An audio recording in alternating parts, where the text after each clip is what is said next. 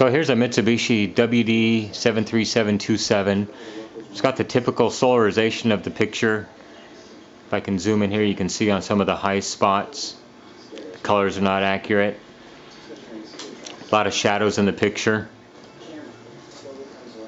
The color of the menu, which is normally a nice blue, is it's got a lot of greens to it. If I bring up the internal test patterns, you can see the color bars are very much out of alignment here. Typical problem with this chassis has to do with the color wheel. We'll talk about repairing that very shortly. So I've got the back off, and now to aid in the speed of the video, I've already removed most of the screws, or all of the screws from this one. Start with taking out the 4 screws that hold the brace in place. They're 4 short screws, so don't get them mixed up with the rest of them. The brace will come right out in that case. 1 screw at the bottom of the lamp door, and 1 connector you have to unplug. The lamp door will come right out of there. You'll want to disconnect, move this wire out of the way to pull the LVDS cable out of the way. It just unplugs, release all the clips.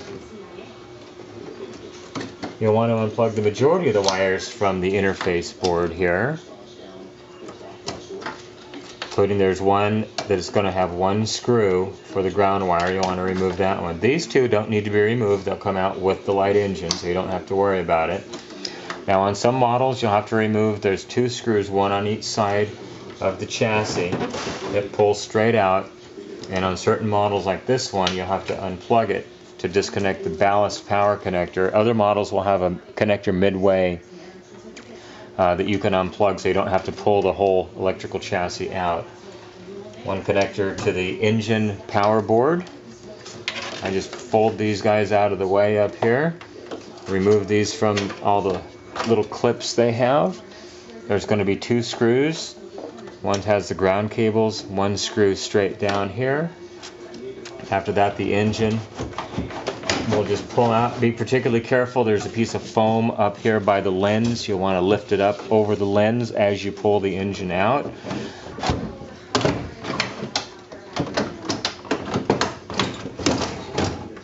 And there the engine is out of the TV.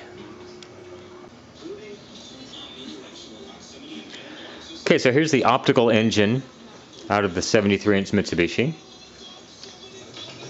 We're going to rotate it around here. And what you want to pay attention to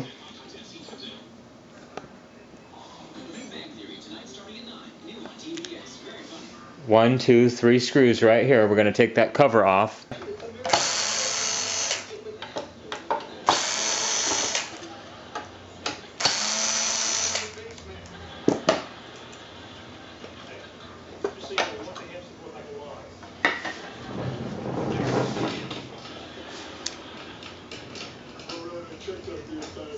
There is the color wheel right there. And one thing you can look at is the amount of haze on the back of the color wheel. These should be bright, shiny pieces of glass. You can see where I touched it with my finger right there. You can see how shiny it is. Just the slightest little touch wipes the haze off of it. And this is one of the problems that these sets have, is the haze actually gets onto the rotor. You can see right there is a color wheel index piece of tape that Mitsubishi puts on there when they manufacture the set. There's actually an optical sensor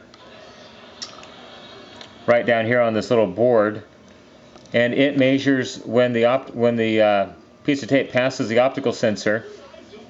It sends a signal back up here to the DMD board, and it tells the DDP IC where the phase of the color wheel is, so it can line up the DLP chip, get all the pixels into the right place. So we're going to talk about cleaning that haze from the color wheel, and then most important, about preventing future haze buildup. So we're going to start by simply removing the color wheel from the set. There are 2 screws.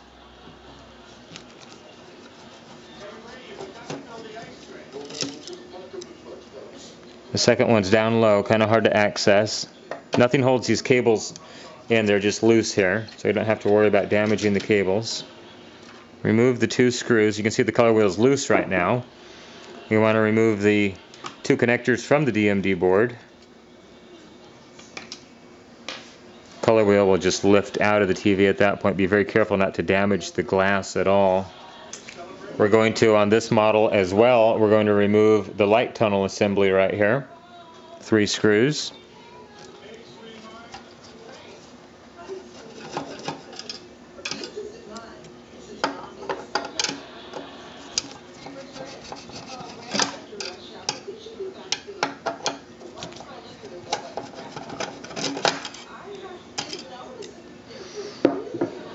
Light tunnel assembly can be lifted out as well. There's the light tunnel where all the light shines down through the tunnel right there.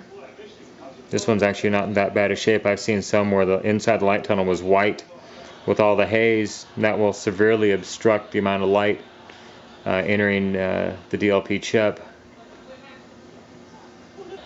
Next, we're going to get into disassembly of the engine itself to do the repairs on it to prevent this from happening in the future.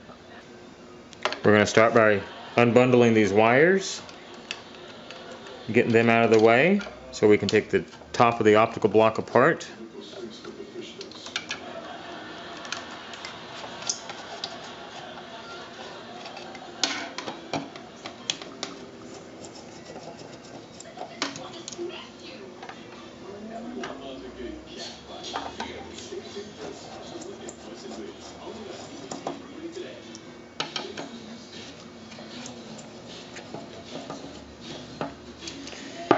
Now that we've got those out, let's go ahead and disconnect these 2 connectors.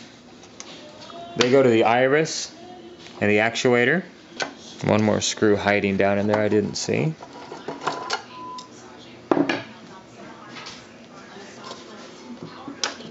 Very carefully lift up. Sometimes a lens will stick to the bottom of this. Luckily, nope, no lens is stuck on this one. If you look carefully, it's hard to catch it on the camera, but you can actually see the plastic is a different color right over here, different shade reflectivity, and that's caused by the ultraviolet degradation from the lamp actually eating away at the plastic, like when you leave a piece of plastic sitting out in the sunshine. This is what happens to it. So we're going to actually repair this today so it does not happen in another 2 years down the road.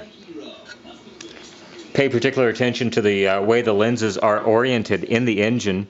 You shouldn't have to move them, but if you do notice that they are hazy, you may want to clean them.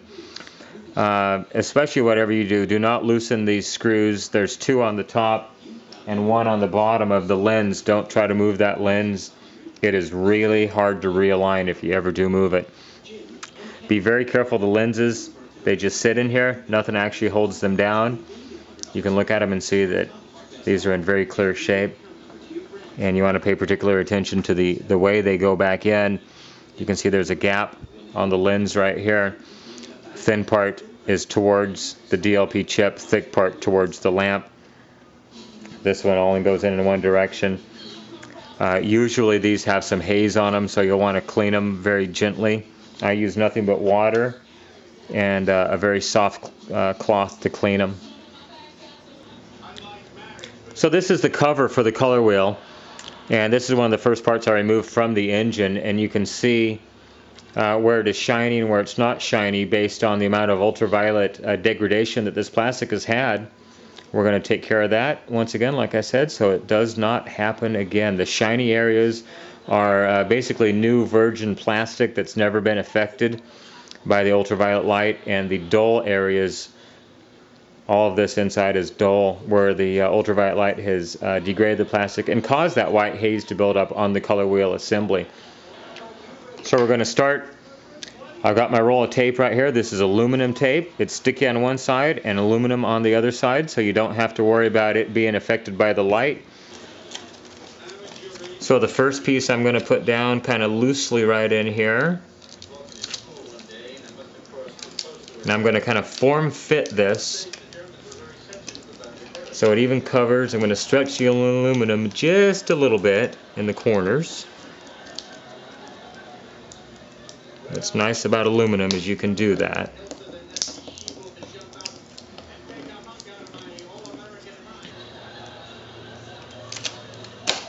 second piece just like the first piece. Make sure you cover everything so there's no exposed plastic.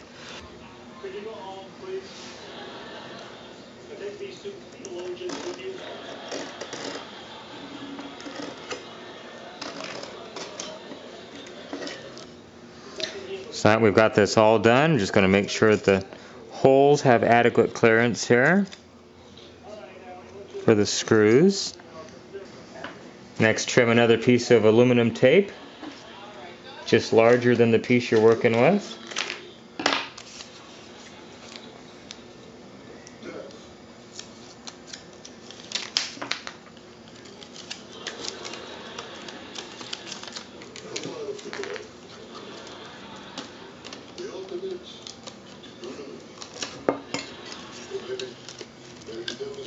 Kind of got to work it into the corner here.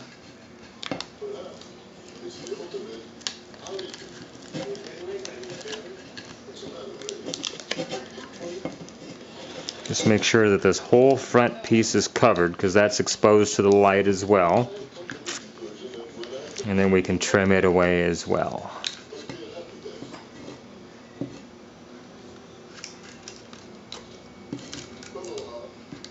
Let's be very careful around this little hole right here. Make sure, because it fits extremely tight, make sure there's nothing in that hole whatsoever. Otherwise, it won't go back together properly. Completely trim out where the lens goes. Okay, there we go. We got that all coated and trimmed. It's all ready to go back together now. Alright, so I've cleaned the lenses, I've cleaned the mirrors inside. Everything's all ready. I suggest that you blow out with compressed air before you start to reassemble this at all.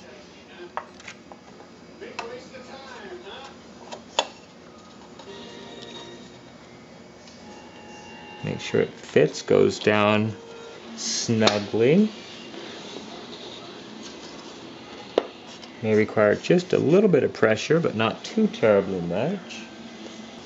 And remember, we had this screw and this screw had little wire retainers on them. So what I usually do is I'll go around, I'll put all the exterior screws in first.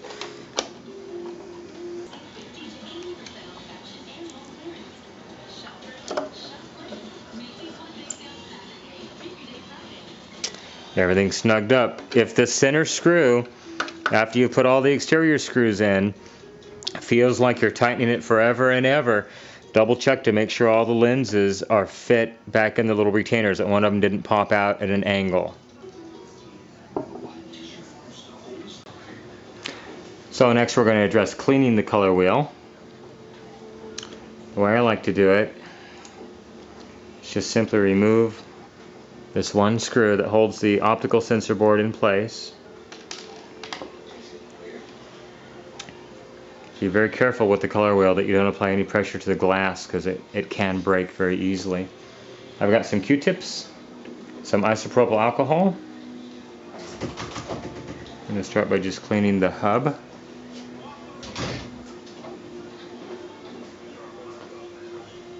Get all that haze off of there. Next we'll go to actually cleaning the color wheel itself. Very light pressure.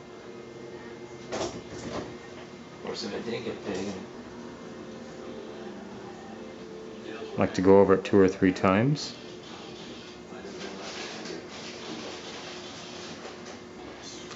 And to do the final cleaning on the color wheel, I like to use just a soft cloth, paper towel, whatever. It just has water and nothing else on it. Next we'll just dry it.